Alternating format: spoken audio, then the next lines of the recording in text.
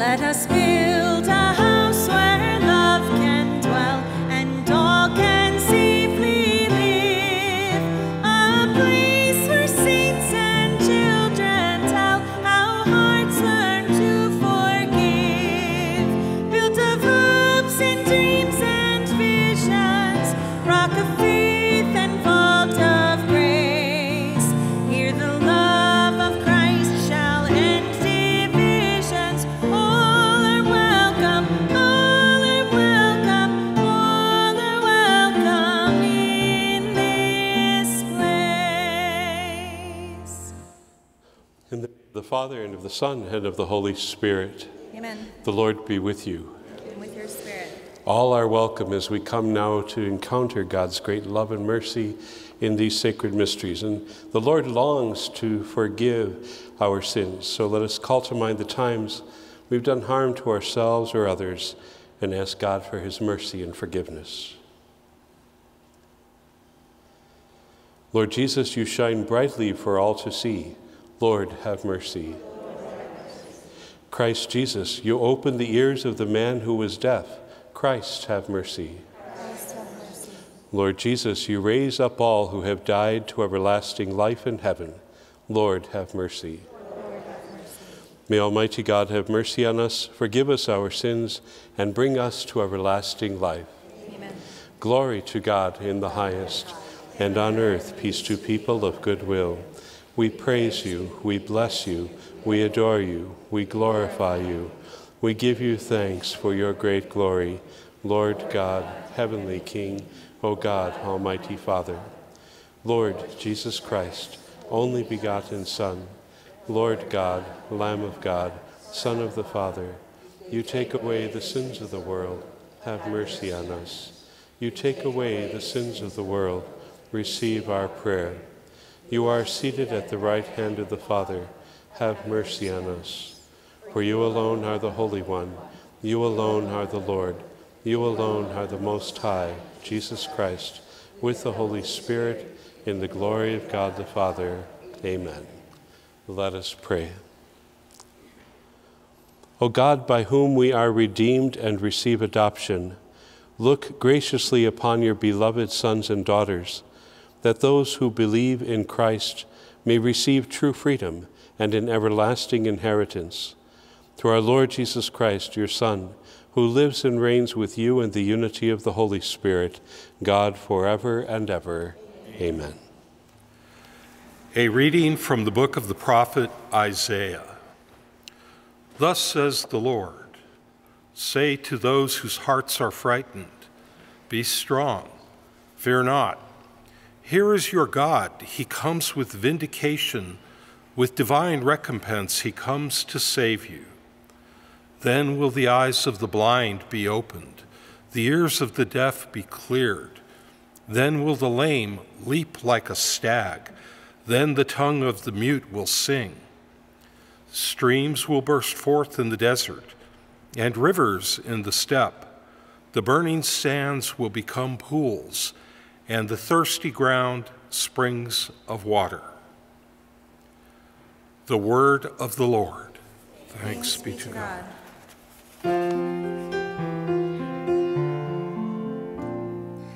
Praise the Lord, my soul. Praise the Lord, my soul. Praise the Lord, my soul.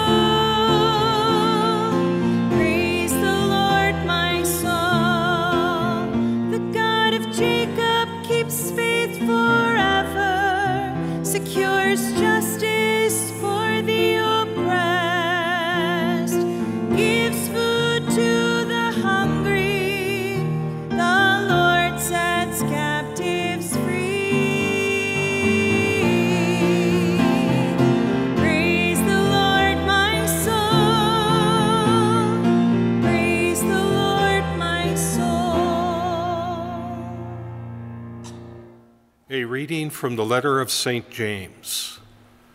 My brothers and sisters, show no partiality as you adhere to the faith in our glorious Lord Jesus Christ.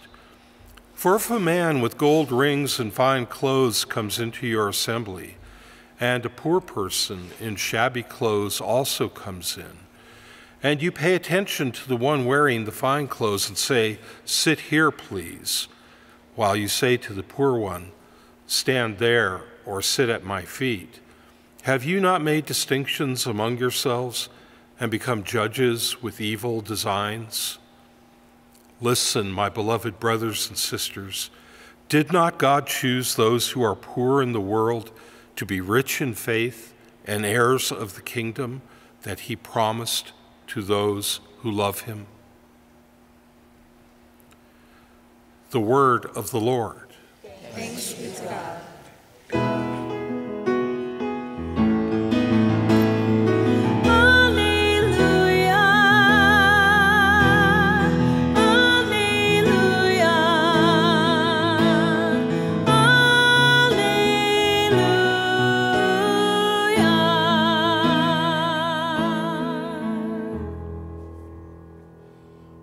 The Lord be with you. And with your spirit. A reading from the Holy Gospel according to Mark.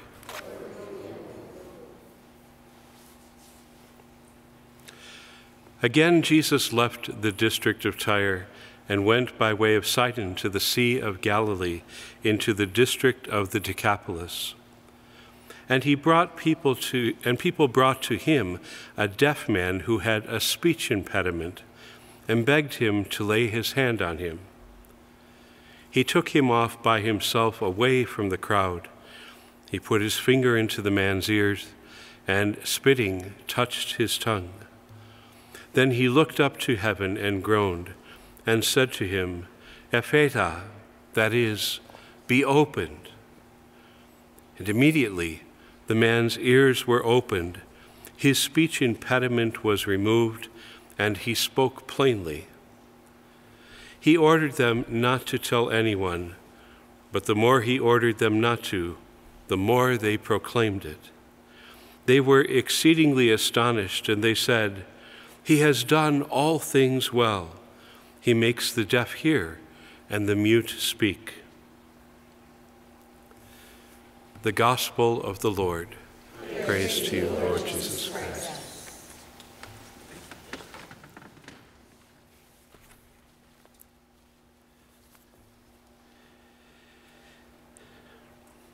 We hear in sacred scriptures the many times that Jesus tells people not to tell anybody about what he's done. We call that the messianic secret. In other words, he wanted people to come to him, to listen to his word, to be challenged by the good news, and to let God's love live through them. Not so much to come and be attracted to the miracle worker and what people could get out of him. But in today's gospel, he said the famous words, "Ephphatha," which means be opened, right? And so to this man who was deaf and had the speech impediment, just the simple action, of touching him, spitting, touching his tongue. And then there was that great, great healing that took place. But what's important here is that, that when he tells them, don't tell anybody about this, he wants them to go and proclaim the good news, though, of God's love. Not the healing stuff and all that. Those are wonderful things. Those are affirmations that Jesus really has power over sin and death. But we also know that, as we heard from last week's reading from St. James, where he said, "Be doers of the word and not just hearers only." In other words, the word of God needs to be implanted in your heart, that it infiltrates people to do something with it. Not just to say, "Oh yes, I've had encounter with God," or "Look how holy I am and how pious I am," and all that. That means nothing to the Lord. What means a lot to the Lord is, again, by being open to his word, to being opened like today, the deaf man, that we may have the deafness of our spiritual life sometimes, that may go away, so that we can actually listen to what God is saying to us, how God is proclaiming, through us, or wants to proclaim through us, of the goodness of God's love in a world that's out there that's so divided and so full of anger and all kinds of division, that our God wants us to look at the fact that it's his love that joins us together. It's God's love that brings us here. And whether we're here in the church, whether we're watching home on the television, we are here together as God's people.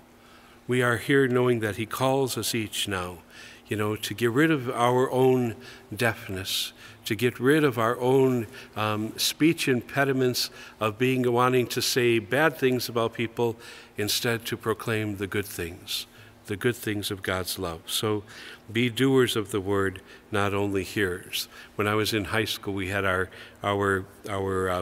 principal, Father Caffer, who later on became Bishop Caffer, and he used to send out his business cards to everybody.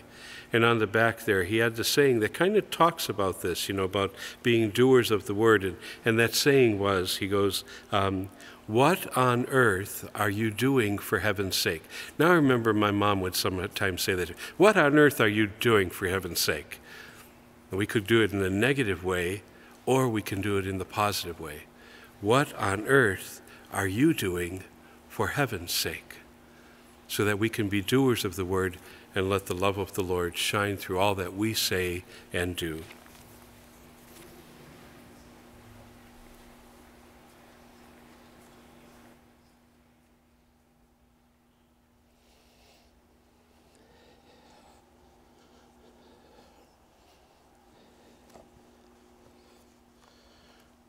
Together we proudly profess our faith.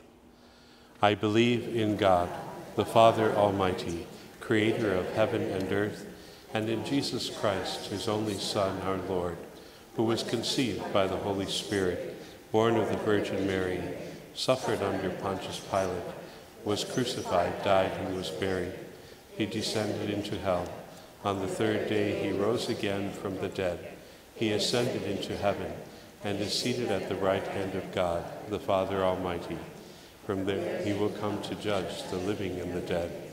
I believe in the Holy Spirit, the Holy Catholic Church, the communion of saints, the forgiveness of sins, the resurrection of the body, and life everlasting. Amen. With faith, assurance, and knowledge of Christ's unending presence in our lives, let us now storm heaven with our prayers and petitions. For the Church, that we bring the good news of freedom and justice in the kingdom of God, we pray to the Lord. Lord, hear our prayer. For nations throughout the world, that they show no partiality and respect the humanity of all global citizens, we pray to the Lord. Lord, hear our prayer. For those who are deaf and hearing impaired, for those unable to speak, and for sign language interpreters who work with them, that they know full welcome in the human community and the Church, we pray to the Lord. Lord, hear our prayer. For all who have died, for those who suffer throughout the world, for those who are joining us in prayer both remotely and in person, and for all the personal Mass intentions we bring before the Lord in the quiet of our hearts.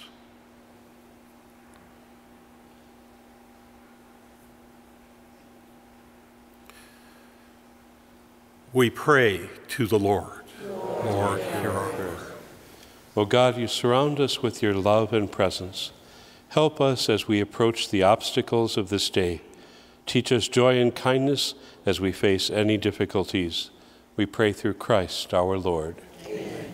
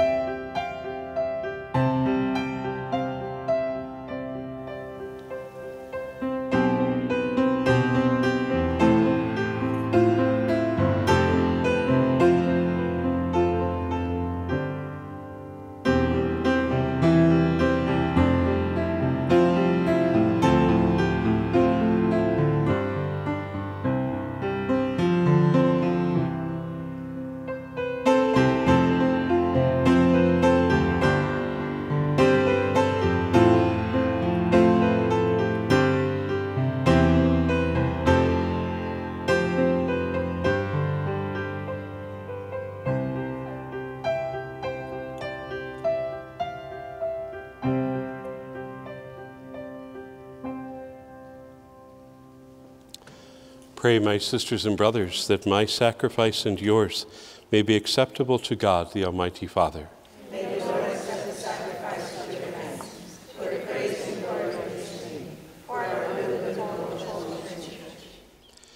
O God, who give us the gift of true prayer and of peace, graciously grant that through this offering we may do fitting homage to your divine majesty, and by partaking of the sacred mystery, we may be faithfully united in mind and heart, through Christ our Lord. Amen. The Lord be with you. And with your spirit. Lift up your hearts. Let us give thanks to the Lord our God. It is truly right and just, our duty and our salvation, always and everywhere, to give you thanks, Lord, Holy Father, Almighty and eternal God. For in you we live and move and have our being. And while in this body we not only experience the daily effects of your care, but even now possess the pledge of life eternal. For having received the first fruits of the Spirit, through whom you raised up Jesus from the dead, we hope for an everlasting share in the Paschal mystery. And so with all the angels and saints, we praise you, as in joyful celebration we acclaim. Holy, holy, holy, Lord God of hosts, heaven and earth are full of your glory.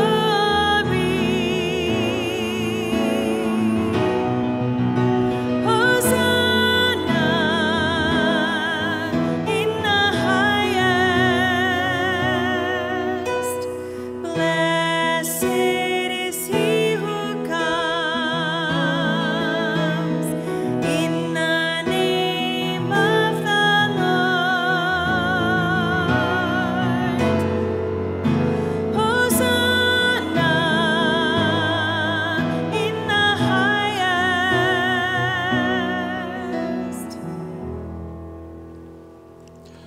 You are indeed holy, O Lord, the fount of all holiness.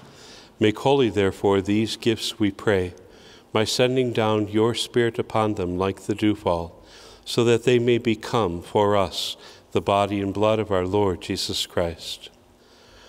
At the time he was betrayed and entered willingly into his passion, he took bread, and giving thanks, broke it, and gave it to his disciples, saying, "Take this, all of you, and eat of it. For this is my body, which will be given up for you."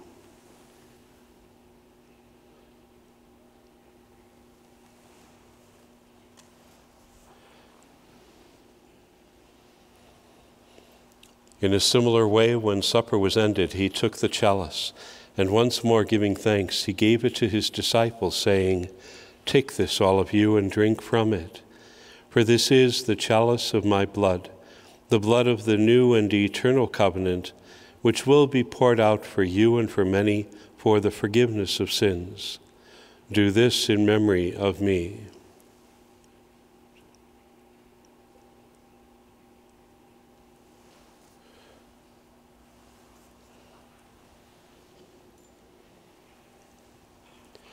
The mystery of faith.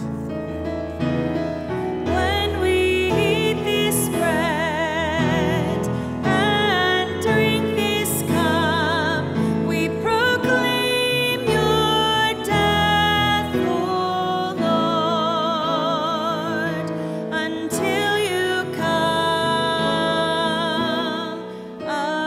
again. Therefore, as we celebrate the memorial of his death and resurrection, we offer you, Lord, the bread of life and the chalice of salvation, giving thanks that you have held us worthy to be in your presence and minister to you. Humbly we pray that, partaking of the body and blood of Christ, we may be gathered into one by the Holy Spirit. Remember, Lord, your church spread throughout the world, and bring her to the fullness of charity, together with Francis our Pope, George Leo our Bishop, Gregory his assistant, all the clergy and all your people.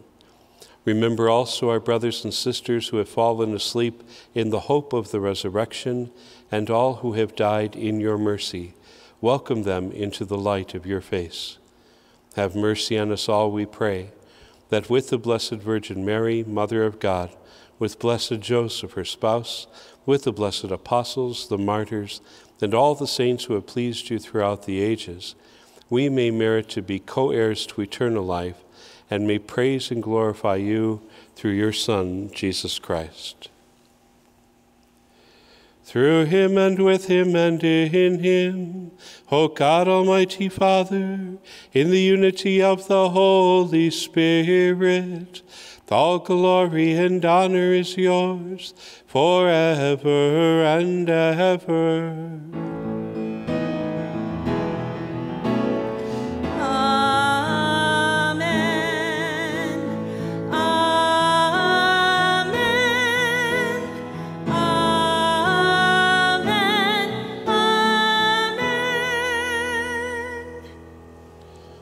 At the Savior's command, informed by divine teaching, we dare to pray. Our Father, who art in heaven, hallowed be thy name. Thy kingdom come, thy will be done, on earth as it is in heaven. Give us this day our daily bread, and forgive us our trespasses, as we forgive those who trespass against us. And lead us not into temptation, but deliver us from evil. Deliver us, Lord, we pray, from every evil.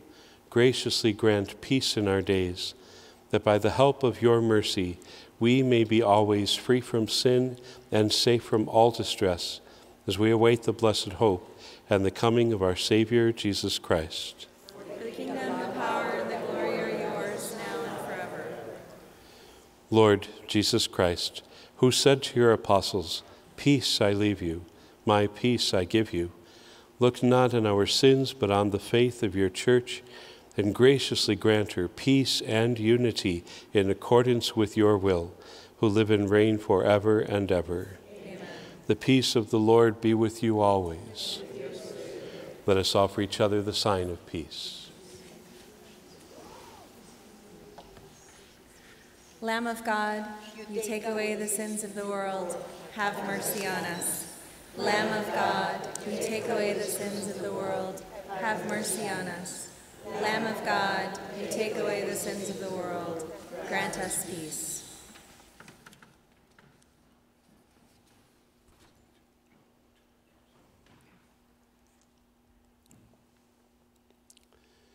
Behold the Lamb of God. Behold him who takes away the sins of the world. Blessed are those called to the supper of the Lamb. Lord, I am not worthy that you should enter under my roof, but only say the word, and my soul shall be healed.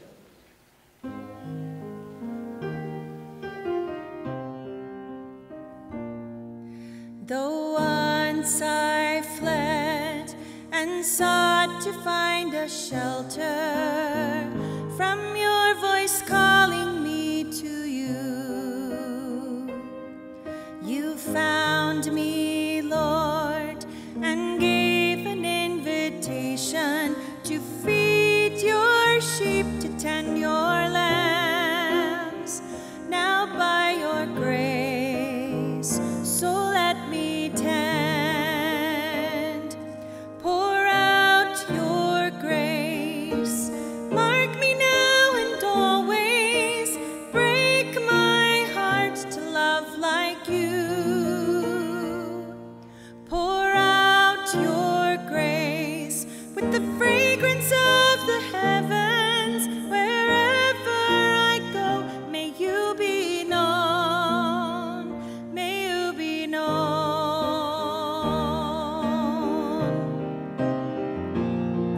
Pour out your grace.